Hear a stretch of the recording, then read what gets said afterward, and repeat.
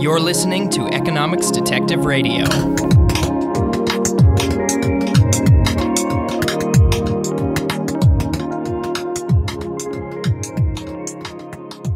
My guest today is Fabio Rojas. He is professor of sociology at Indiana University Bloomington. Fabio, welcome to Economics Detective Radio. Thank you very much. It's a pleasure to be here. So Fabio is the author of two books. The first is From Black Power to Black Studies, How a Radical Social Movement Became an Academic Discipline, which was published in 2007.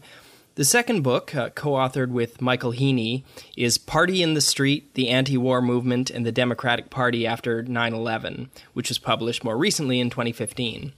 So we'll get to talking about the subjects of those books in a minute. But first, I wanted to get a little meta. I've done over 60 episodes of this show, and this is the first time I've invited a sociologist to be on the show. So let's talk about the discipline in general. I guess the disciplines, so sociology and economics, and what's the relationship between them. So my first question for you, Fabio, is let's say an undergraduate student was deciding what first-year courses to enroll in, and they asked you, what is sociology? What would you tell them about the field? Yeah, I would say, look, sociology is the scientific study of people and their communities. And sociologists study things that a lot of people really care deeply about. They study inequality. They study things like income inequality, racial inequality, gender inequality. They also study what you might call structural things like politics, how people get elected, what governments do, how they formulate policy. There's also a very deeply psychological aspect to sociology as well. There are a lot of great social psychologists who do research in sociology. So if you were to take an intro course, we talk about things like the presentation of self. When you interact with another person, how do you present yourself, and how does that frame the interaction, and how does that guide what happens between people? So when I teach my freshmen, I say, this is not like nuclear physics where you might forget the theory as soon as you walk out the door. And said, this is modern society. This is the study of how people interact, how they get along with each other, who wins and who loses in society. So I think that's something that's very relevant to people's lives. Yeah, it seems like sociology had a sort of interdisciplinary element to it, or it overlapped with other disciplines from the start. It seems like economics used to be very, very separate from other social sciences, but over the past half century or so has started to overlap more and more. People like Gary Becker who started applying economic methods outside of traditionally economic subjects, and then a few decades later, you have Daniel Kahneman and the behavioral economists come along, start studying things typically associated with psychology. I think if this were 100 years ago and you asked social scientists to define their field, they'd talk exclusively about what they study. But now it seems like, at least when we're making distinctions between amongst ourselves and amongst each other, we'd focus more on the methods rather than the subject matter. So let's move on from an undergraduate to asking about what sociology is. Like, what would you tell an economist or a psychologist distinguishes sociology, even when they're maybe studying the same topics? Right. So one thing I like to emphasize is that actually a lot of the social sciences have a common starting ground. Before we get to the differences, I just want to emphasize that. And the starting ground is this, which is that we're all social scientists. We all care about data. We all care about theory. We all care about evidence. So, for example, sometimes when you speak to people in other disciplines, there will be a rhetoric of, we have the real data. We have the real methods. You don't. We're better than you. I think that's a little bit misleading. So, for example, sociologists were crucial in developing surveys, which everybody uses. Just like any other quantitative social science, quantitative sociologists use regression analysis. They also do experiments. They also do natural experiments in data, and they've done it for 40 or 50 years. So in a very profound sense, political science, economics, sociology, people in public policy schools, education, they're all working from the same toolkit on a very fundamental level of data, theory, and analysis. And so that's the starting point. So I would say, we're not from Mars. We're not from a different planet. We do actually overlap with other disciplines to a great deal. And once you understand that, then it makes sense to think about what's the differences, right? So if we're all talking about data theory methods, often quantitative, sometimes qualitative, then what does sociology bring to the table that's maybe a little bit different than other fields? One is definitely the topic of study.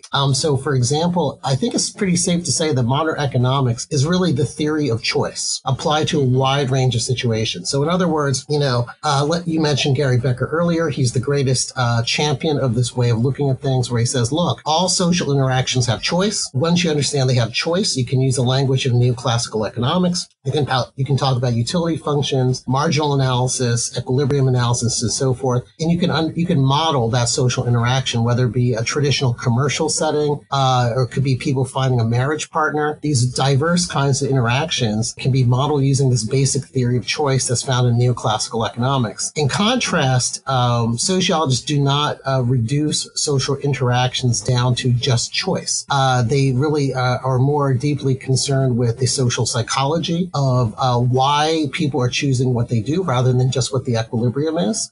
They are often more interested in the holistic context, or the kind of the big picture look. They're more willing to consider quantitative and qualitative forms of data at the same time. And so that's why I say that sociology and economics overlap, that there's a style of economics called rational choice sociology that overlaps with economics. But then there's other kinds of sociology which do things that most economists are uninterested in doing or not willing to look into, and so forth. So I would say that's a really good starting point of thinking about where sociology is different, that we look at social context, we look at the sources of preferences, we look at groups as resources and as domains of action rather than just looking at a utility function. And that's kind of the starting point of where you'd see the differences. And by the way, I'm one of the believers that economics and sociology have a lot of roots in common. Many of the early sociologists were trained in economics departments. Parsons, for example, the mid-20th century sociologist, got his PhD in economics. Max Weber, his PhD was in political economy. That's what they called it in the late 1800s. And so you see a lot of overlap in not just the ideas, but the people themselves. So sometimes we like to pretend there's a giant wall between sociology and economics. And there are some genuine differences. I'm not going to underplay them. But at the same time, there's also commonalities that can allow for a very constructive dialogue between the areas.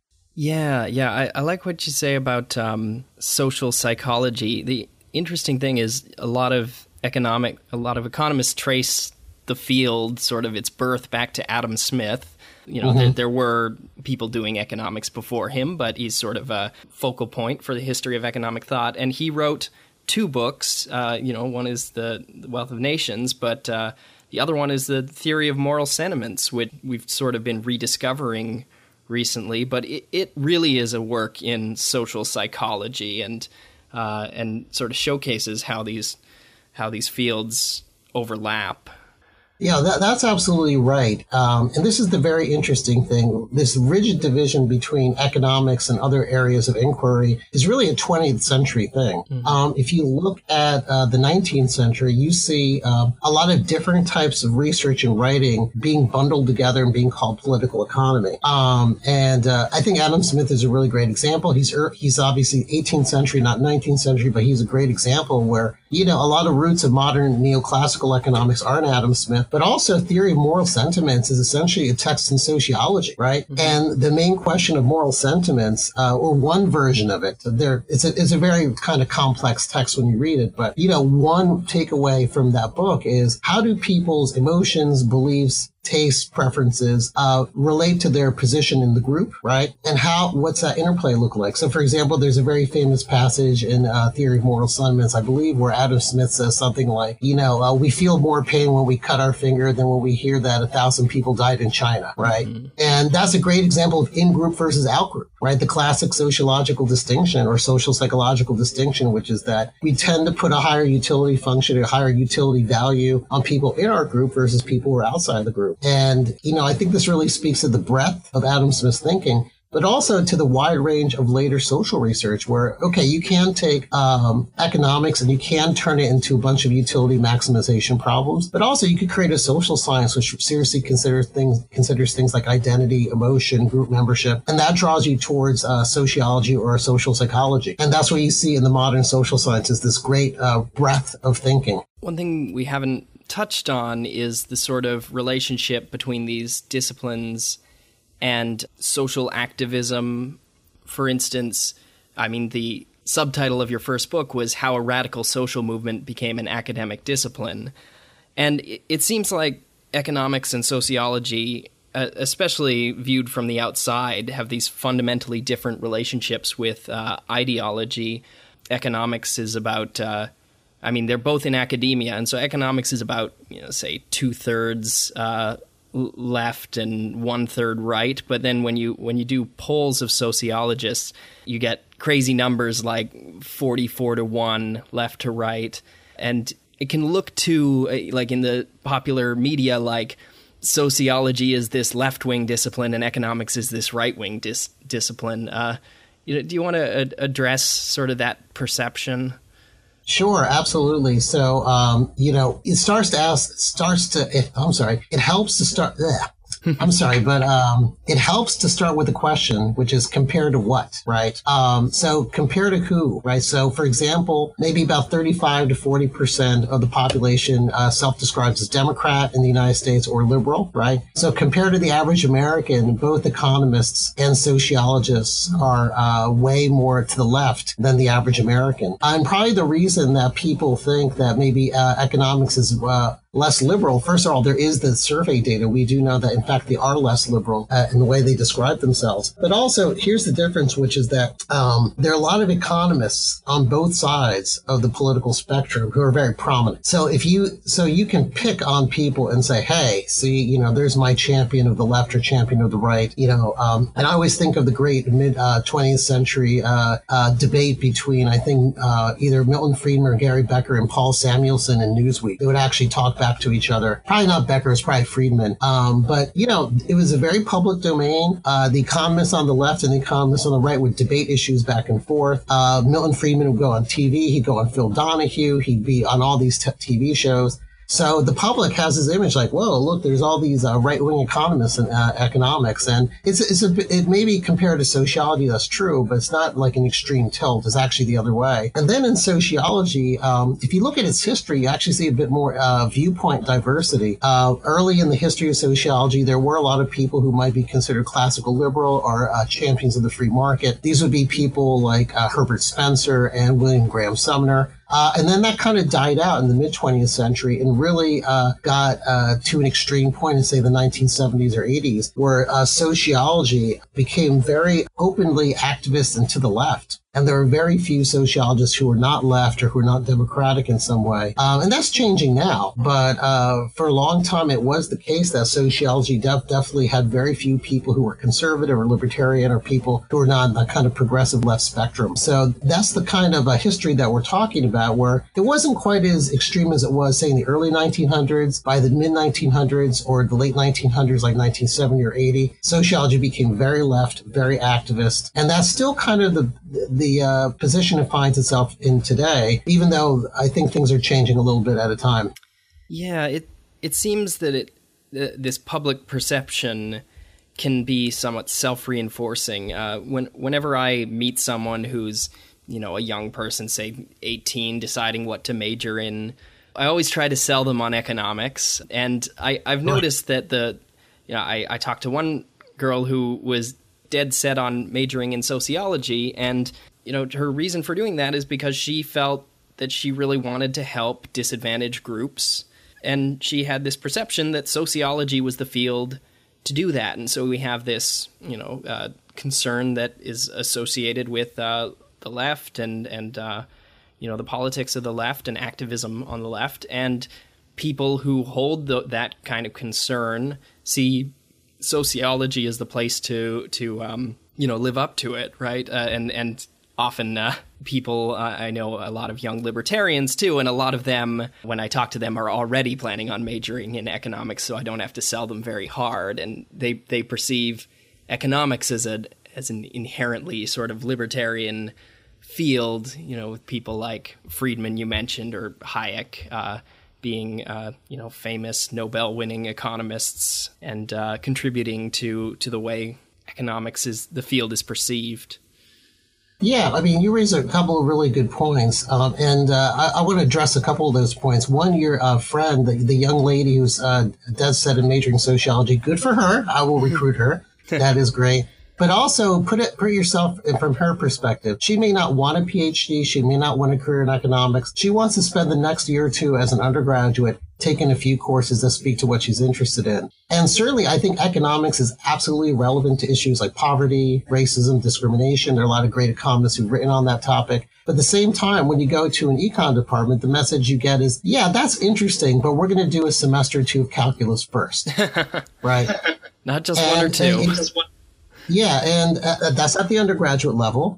You could get like a math light econ degree. So when I was an undergraduate at Berkeley, all you needed was like a semester or two of calculus. That was not the honors track. It would not get you to good grad school, but you could do it, right? But you got to understand that even at competitive colleges, most people can't do calculus, right? Unless you're at an engineering school. At most places, maybe, only 10 or 20% of the population can do calculus. So what you're doing is you're self-selecting for people who are kind of like engineers in their mindset. Like, I'm good at math. I really want to fix a social problem. Economics is the math intensive tool that allowed me to do that. Right. And so at least at the undergraduate level, sociology is actually, I think, a pretty good major for a lot of people. There's the issue about how much you should be an activist in the classroom. We can set that aside for a second. But in terms of the course content, you take a number of courses in topics like, inequality, race, gender, and class, social psychology, theories of education, that sort of stuff. Social networks is which I teach that. I think that's a great class. You take some great books course. It's called social theory. You take some statistics. You take a basic regression class. And that's not a bad undergraduate major for people who aren't very strong at math, which means most people, right? Mm-hmm. So I think sociology is a really great field for your friend, where she's like, honestly, I'm not interested in proving how smart I am by doing calculus. I just want people to help me understand a topic. And that's where, majors like but poli-sci, sociology, education, that's kind of their niche in this market. Then in terms of the graduate level, you're saying, well, economics is inherently libertarian. Actually, even though I am a big defender of markets and individual liberty, I do not think economics is inherently libertarian. I do not think it's inherently in any direction. And there's two pieces of evidence for that. One is that some of the great economic interventionists have been economists, right? I mean, John Maynard Keynes was an economist. Basically, almost all economists in the 1930s were big interventionists. So now there may be 1/3 of economists who are conservatives or pro-free market. But back in, Keynes's day, it was probably like 80 or 90%, right? So there's nothing inherent about the field of economics that makes it any more or less libertarian. Probably what your friends at the graduate level are responding to is the fact that there's a publicly identified tradition of scholarship within economics that does have a libertarian bent that you could think about, you could read about, you could critique it as well. I mean, it's a thing there to be interrogated, and that used to exist in sociology, but that has died out, and that's the big issue. So, for example, it's very unlikely we don't call it labor markets. They call the study of labor markets in economics. We call it stratification. But if you're to take a course in stratification, you get a lot of readings on the evils and the bads and the ways to measure inequality, but you don't get, say, for example, a whole lot of readings that talk about, what are the positive sides of inequality, or maybe inequality is not as bad as people make it out to, right? So I think that's what your friends who are more advanced in their education might be responding to, which is that in economics, there's a clearly identified tradition. There's at least two of them. There's the Austrian tradition, obviously, and then there are people like Milton Friedman who are not Austrians, but definitely who are very strongly in favor of smaller states and more economic freedom. And that's two big chunks of scholarship that you can engage with. While, in sociology, people say, who's in favor of free markets in sociology? You might say, well, we got this 100-year-old book by a guy named Spencer that nobody reads anymore, right? So that tradition has to be revived. And so maybe some sociologists in the future could do that. Yeah, or maybe someone with an undergraduate degree in econ could decide to pursue a PhD or graduate studies in sociology.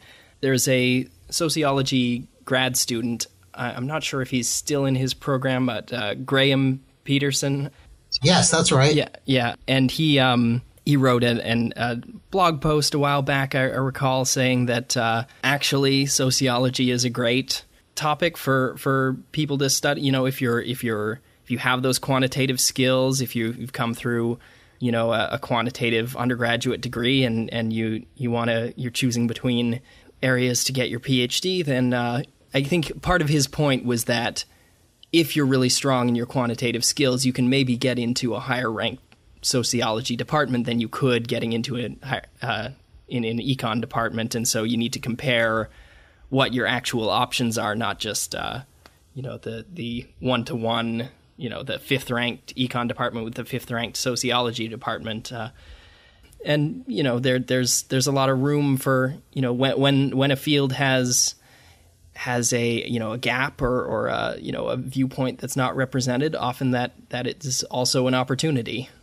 Yeah, I totally agree with that. And I don't want to get too much into inside baseball here about the ins and outs of academic programs. But when I talk to people about which graduate program you should do, I ask the question, where do you want to be? Like, what is your utility function? If I can use an economist term, what is your utility function? What do you actually really, really, really absolutely care about? If the answer is economic theory, then don't go to sociology. That would be a bad choice for you. That's horrible. But if you're interested in social science more broadly, not just economics, then there's an interesting trade-off to be made. Also, you have to seriously consider the financial incentives, where even a student from a moderately ranked PhD program can still make a very good income after graduation with a PhD in economics. And the job market actually is not that bad for sociology, but you don't walk out of a Soc program making a six-digit salary with 0 publications. Well, that happens routinely in economics. But on the other hand, if you care about being in a competitive program, being with top-notch people, being in a creative place, then that's a trade-off you can make. You can say, okay, well, I'm not guaranteed a 6-digit salary as I would be in a lower tier econ program, but if I can get into a top 10 Soc program, I'm going to have these amazing career opportunities. And maybe they won't be as financially well rewarded as being, you know, a consultant in Boston or New York, you know, the way that a lot of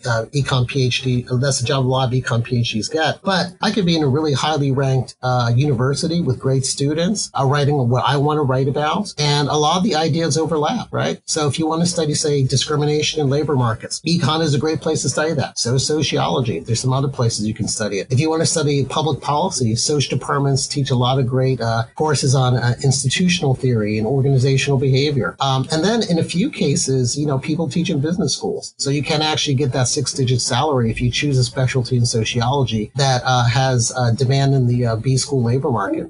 So in terms of graduate programs that you should think about, you have to really say, okay, if I go to the number 60 ranked PhD program in economics, what outcome might I get at the end of it? And then compare it to, say, being in, say, a top 10 or top 15 program. And if you're in a good sociology program, you have some really outstanding opportunities that you don't get from being in a third tier econ program. So and there's no right answer, but you just have to ask yourself, are you willing to give up some income, and not a small amount, actually you're not going to be in poverty, but you will live a middle-class lifestyle, but it won't be as much as, say, an econ PhD. Are you willing to cut back a little bit on your income in order to have a shot at being at a top level Research 1 program and working with some of the best students in the discipline? And each person has to decide for themselves what that trade-off is. So that's something important to think about. So, as much as I love the inside baseball stuff, we should move on to a conversation that even people who are not planning on going to any grad school can enjoy. So let's talk a bit about your first book. I mentioned the name, Black Power to Black Studies. How did you approach that topic? There's sort of a historical element to it, looking at the Black Power movement and how it sort of evolved. I think that's a very interesting topic. So give us the the Cliff Notes version. No problem. And by the way, before I forget, I want to plug my new book, which we can talk about later, Theory for the Working Sociologist, which is a short, concise explanation of social theory for undergrads and grad students. Interesting. So if we have some time, we should definitely mention that. But you mentioned my first book, it's called From Black Power to Black Studies, How Radical Social Movement Became an Academic Discipline. And I'll give you the Cliff Notes. The Cliff Notes is pretty simple, which is often in society, there are these organized efforts at change. We call them social movements or protest movements. They're organized efforts for change that happen outside the halls of power. So it happens on the street, it happens in the churches, it happens in the homes, and people organize and they come together to change something, right? And in the classic example of this in American history is the Civil Rights Movement. You know, as you well know, ever since, you know, the time of colonization, there's been a lot of racial inequality in this country. People brought slavery over to the United States, and it got really rigid and really entrenched in the 19th century. Then we had the Civil War, then we had Jim Crow, and then there was a whole process there of trying to equalize relationships between blacks and whites. And the Civil Rights Movement is considered one of the great examples of that, of organized change, mainly nonviolent, that was designed to bring political rights and economic rights to American blacks. And my book is about kind of the tail end of that story. What happens at the end of the Civil Rights Movement is that people, they decide that nonviolence, that racial integration are limited in their usefulness, and that they should pursue other kinds of goals, such as cultural autonomy, like creating institutions run by African Americans for African Americans, rather than trying to integrate into white society. And one version of this is the Black Studies movement. So I use Black Studies as an example of how a social movement outside the university comes into the university, demands change, and you can then ask, did the university respond? When did they say yes? When did they say no? And roughly speaking, what the Black Studies movement wanted was a set of courses or degree programs where you could come in and get a degree in African American history and culture. And those programs still exist today. There's about 200 of them. You can get a bachelor's degree in it. You can also get a PhD in it. There's about 10 programs right now that offer PhD programs in African American or Africana studies. And I use that as an example to study the issue of how institutions respond to social movements. So there's this big push. People are coming out on the street. They're demanding change. And how does society respond? And I use education as a great way of thinking about how society responds to a social movement. And in this case, what I found is, number one, society responds pretty well if you chill out. I actually use that phrase in the book. If you de-radicalize your message and your policy proposals, colleges and universities were much more likely to institutionalize Black studies. And then in terms of the nitty-gritty of higher education, what you had to do was you had to shift to an interdisciplinary stance, which meant that programs were built not with just Black studies faculty members, but people who were jointly appointed in multiple programs. When you would present your research in terms of books and articles or dossiers for promotion inside the university, they often had to be pitched as an interdisciplinary approach to the Black experience. And what failed was when Black studies activists would come into the university and say things like, we're going to create a Black studies program to help the Black community. Then what the deans and the administrators would say is, hey, that's not our job. Our job is not to help the community. Our job is to push scholarship. So that's more or less the message of the book, is when you have an external social movement and they go into a mainstream institution like the university system, they have to learn how to balance that, how to live in that environment, and how to come to peace with it. And if you don't, you get defunded, you get shut down, and you don't have much of an impact. Interesting. So it's kind of a fine line where, the discipline is coming out of a social movement. It's coming out of activism and these things. And it would be good for that social movement to have some representation in academia. It would help their goals, but they can't explicitly go into academia with that intention or with that stated intention. That undermines their ability to succeed. Is that more or less the thesis? Yeah, I think that's more or less it. It doesn't even have to be explicit, but at somewheres along the process, you have to understand you're no longer on the street. You're now in an office building. Mm-hmm. And a friend of mine, this is Abdul Al-Kalam at the University of Illinois, who is an activist and a sociologist and Black studies professor. He summarized my book with the following phrase. He said, it's the logic of the movement versus the logic of the bureaucracy. That bureaucracies and education is a bureaucratic system. It's an organizational system. It has its own logic. It has its own rules. And you can't take what works in activism and politics and transplant it into the bureaucracy without modification. And the people who tried doing that were the ones who tended to be less successful. But the ones who at some point realized, hey, we have to kind of change our strategy, we have to change our rhetoric, we have to change our framing, those are the ones that survived in the long term. And that is the basic message of the book. Interesting. Do you know if there's if some movements have succeeded while incorporating into existing disciplines? So Black Studies is its own discipline. They got their own department in many universities. But we've been talking about sociology and economics and how there are different traditions within those fields.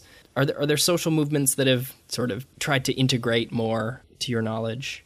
Yeah, I think the answer is yes. There are different strategies. I think Black Studies is the example of being a little bit separate because, and there are two sides of that. First of all, there was the political goal of the Black Power movement, which was to create cultural autonomy for African Americans. But also there was this feeling that they would be co-opted, right? So say, for example, we had a Black Studies course, that hits on certain topics in a specific way. Then if that's in a history department, somebody later could pick up that course and teach it differently. And you kind of lose the flavor of it. Or if you had somebody doing Black politics in a history department, they could drop that and then move on to another topic. While if you had its own a separate Black Studies department, they'd be able to retain that tradition much more easily. Then, as you pointed out, there are this is an interesting question, which is some disciplines themselves are movements in and of themselves. So, for example, I think sociology could be considered kind of a movement against economics. And this is really interesting because there's multiple sources of sociology in the late 19th century. In the United States, it actually came from journalism. There were a lot of journalists who were interested in social problems. So they became university teachers and they pushed that. A lot of them were Protestant reformers. So Albion Small of Chicago is the famous example of this. And the idea is that you're this Protestant reformer. You would come in and you try to set up a department of sociology to deal with social problems. But in Europe, sociology came from a critique of economics. So you may have heard, I don't know if you've taken history of economic thought, but there's an earlier version of economics called institutional economics. And, that's associated with people like Thorstein Veblen and Werner Sombart in the 19th century. Veblen was a little bit later, but Sombart was the 19th century. And basically, they were revolting against the marginalists and against the people who were setting up what we now call neoclassical economics. And people thought that approach to doing social science was incomplete or mistaken or wrong in some way. And a lot of them defected to this new thing called sociology. That was not the only way the sociology emerged, but that was one source of the river, so to say. So there are movements, there are disciplines which were movements to start with. Then in other cases, there are movements outside the university that successfully target institutions within the university. So on the left, for example, in the 1970s, Marxists were very successful in getting their ideas institutionalized in English departments and history departments. So for example, right before we began our conversation, I was reading an article about Stephen Greenblatt, the great literary historian who taught at Berkeley and at Harvard. And he was talking about how in the 1970s, the world was open. The previous way of doing literary scholarship was toppled. They were being influenced at first by Marxism and then later by different kinds of European social theory. And that's one way the movement gets into the university. In terms of the right, you may consider libertarianism to be a movement that was outside the university, or liberalism, which now has a foothold in some departments of economics. So I think if you look at academia, you see the full range, where some social movements set up their own disciplines, like ethnic studies. Some disciplines are social movements, like sociology. And then some disciplines, like economics, have like outposts or subsections of movements inside of them. Mm-hmm. Yeah, places like George Mason and Texas Tech. Yeah, exactly. Yeah. It's all very interesting, and there's academia has sort of a logic to it where you have to do things you have to have with a certain structure. You have to publish research, and you have to teach undergraduates and graduates, and also offer instruction. And sometimes there's sort of an uncomfortable mix of those things. I read something about how English departments started out as we're just teaching people how to write.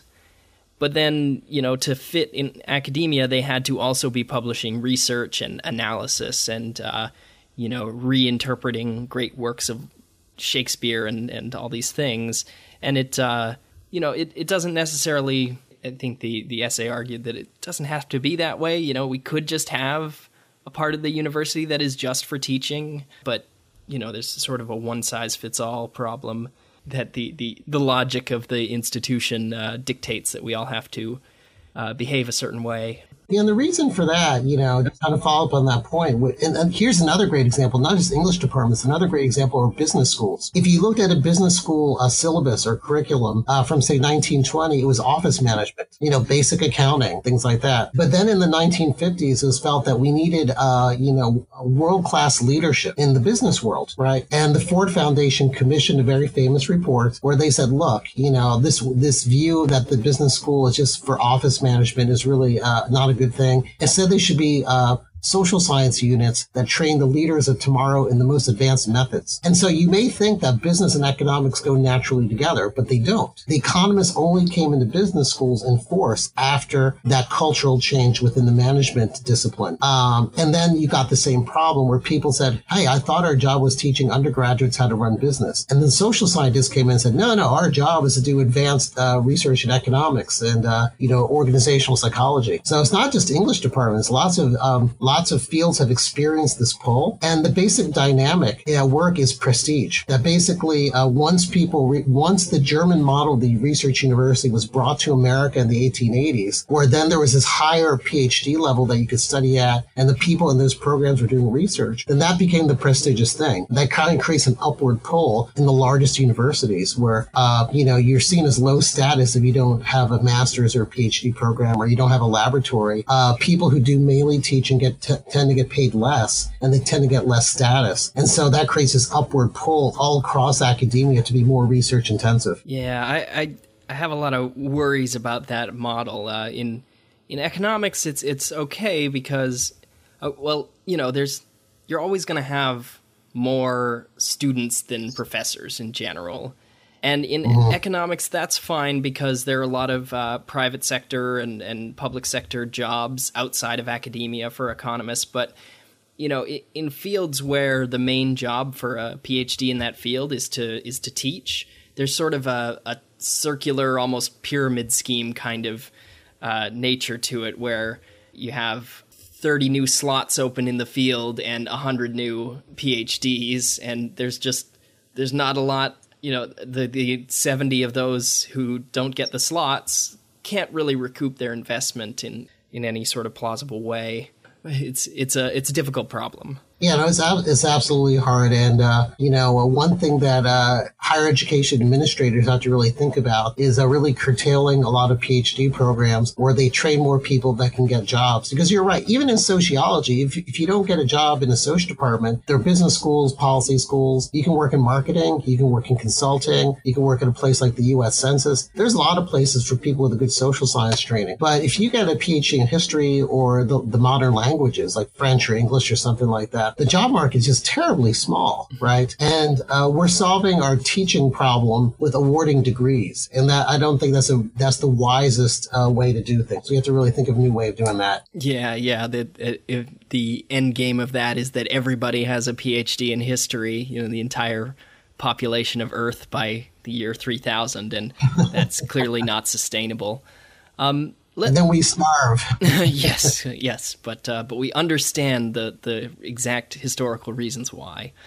Let's talk about your new book that you mentioned earlier. It's about methodology, the methods of sociology, social theory. Right, Excellent. social theory, right. What's that? Yeah, so that book is called Theory for the Working Sociologist. I wrote it because I felt that a lot of social theory was not taught very well. So every field has a way of mystifying undergraduates, right? So for example, in an economics program, they always say, before we can talk about policy, you have to know what a Lagrangian is, right? You have to know multivariable calculus before we can teach you anything. The sociology equivalent of that is to say, you have to go back to 1850 and read Karl Marx before I can teach you anything, right? And I thought, well, that's not a very constructive way to teach things, right? When you walk into a class of social theory, instead of reading old books, I'm not opposed to great books. In fact, I always reread the classics. We talked about Adam Smith. We can talk about people like Weber, but I do believe there's value in that. I believe that value is limited for undergraduates. students or for beginning graduate students, what they need to know is what are the main ideas of sociology? How do they play out in concrete empirical cases? And in general, how do sociologists think, right? So going back to this book translated from German in 1910 is not the best way to do that, in my opinion. So I said, okay, what if we wrote a short book and each chapter was going to focus on one style of social theory? So for example, there's a rational choice chapter, which talks about using the language of utility functions and decision theory. And it has almost no math in it. It's all verbally explained. And we'll just talk about how those ideas are applied to the kinds of issues that sociologists like to think about. I have a chapter on culture and structures. I have a chapter on power and inequality to get the kind of Marxian flavored theory, and a chapter on the social psychology, which I call social construction, when people come together, how do they jointly create their world and how they live in it. And so the idea of that book is to write a very short, compressed, very concrete explanation of social theory that anybody could pick up. It's aimed for undergrads and early grad students, but somebody, say economics, if they want to know what does sociology talk about, they could pick up the book and read it, and they could get through it in one sitting. So that's the idea. It's called Theory for the Working Sociologist, and it was just published a couple months ago with Columbia University Press. We'll have a link to that at the show notes page at economicsdetective.com/sociology. So yeah, that does seem like a necessary book, something that needs to be written. People need to be able to pick up a field, right? And, starting from knowing nothing about it and get up to speed, and hopefully it doesn't have to be a decade-long process. Right. It would be a great irony if in 150 years students were all forced to read your book and to learn from the 2017 about what the field should be. My genuine desire is that I be made obsolete in 10 years. Oh, yeah. I want a better and more pretty version of social theory to be written by a better person than me. But for now, this is what you got to read. Yeah. There's sort of a joke in economics that if you're in grad school, then you don't read anything that wasn't published in a top 5 journal in the last 10 years, and it's somewhat true. But it's interesting that economics has sort of lost its connection to its history. We don't really teach history of economic thought all that much anymore. It used to be required, and then it went to an elective, and then it went to an elective that is often not even available. Yeah. But right. But other fields maybe keep their connection to their past, but it right. could also maybe weigh them down, where now to be a newcomer you have to read 150 years of arcane texts. Right. Yeah. That's the wrong way to think about it. If your listeners listen to Russ Roberts on Econ Talk, I assume a lot of them do, mm-hmm. There's a great interview with Jim Heckman, and he actually made a great argument for knowing the history of economics, not from the old, you have to read a book from 150 years ago perspective, but rather just like knowing what did we do that wasn't in a top journal in the last 10 years. And he uses the great example of field experiments, which are really big in economics right now, right? And he says, we tried that before. This is what we learned, but we forgot all the lessons from 1980 because we only read things in the last 5 or 10 years. So if your listeners are willing to go to another podcast and to listen to the Jim Heckman interview, there's a snippet for about 1 or 2 minutes where he talks about this issue, where he says, yeah, we already had a wave in economics where we were obsessed with field experiments. These were the lessons that were learned, but now we lost them and we're rediscovering them, and we didn't have to do that. So I think that kind of balance where you know something about your field, you're willing to read what was in the past, you're not obsessed with just what the American Economic Review, or in my case, the American Sociological Review published this year, that you're actually more broadly educated in your discipline. I think that's the ideal I would like to move towards. Yeah. Do you have any closing thoughts? Anything that's maybe, would your message be to someone either in economics who wants to connect with sociology, be a little more interdisciplinary in their research or just in their general knowledge? What would you say to them? Yeah, so what I would say is that there's a lot of rhetoric around sociology. We talked about the activism before, but there's a core of very high quality research. You may not always agree with it. You may not always appreciate the political perspective that person may have. But really, the top sociologists are really excellent scholars, and they're having a big impact. And you can learn a lot from reading sociology. I'll just pick one example. Recently, there's a sociologist named Matt Desmond. He won the Pulitzer Prize for nonfiction this year for an ethnographic study of evictions. The book is called Evicted, and he talks about the real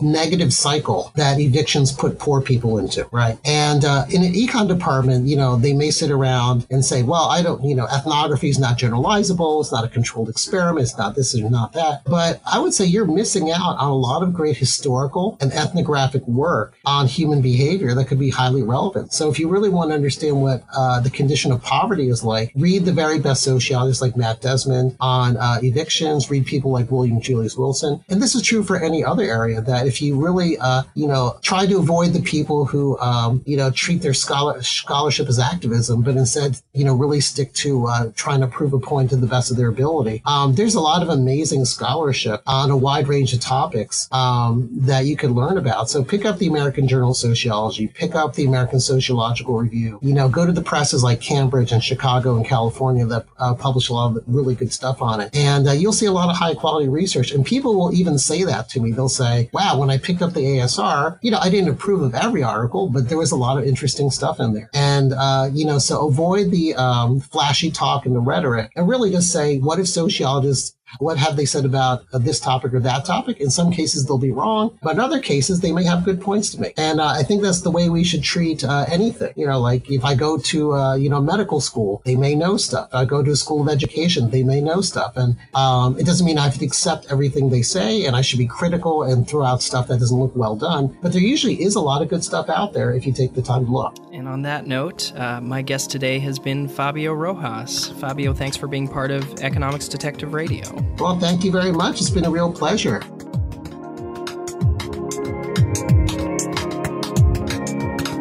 If you enjoyed that interview, you can head on over to economicsdetective.com/sociology, where I'll have links to all the things we mentioned. I know there was a lot in that episode. We made references to a lot of research and books and, that episode of Econ Talk. And you can find all of that at the show notes page, economicsdetective.com/sociology.